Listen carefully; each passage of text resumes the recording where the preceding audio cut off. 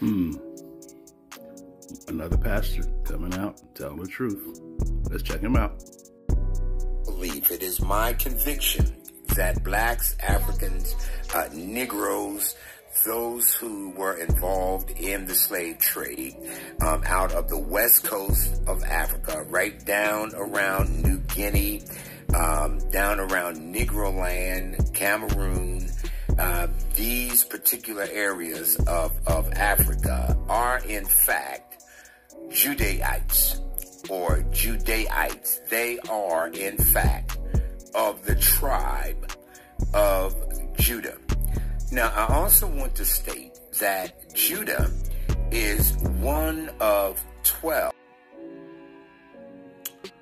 So this is a pastor from Florida who's stating this. I wonder how much impact that had on his congregation. But these people are waking up.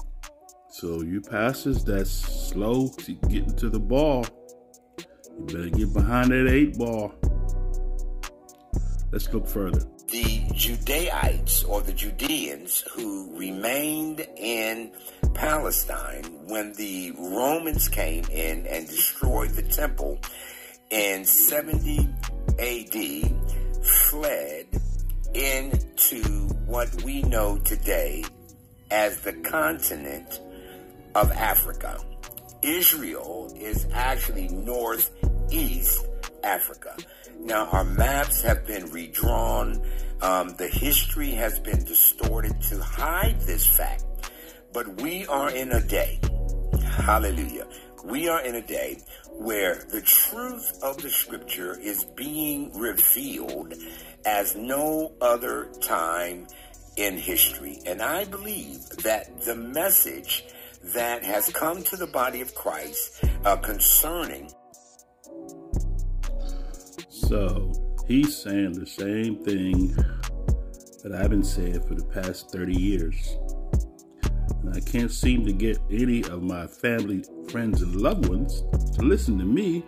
So just maybe since this pastor is fresh out the church, maybe you'll hear him.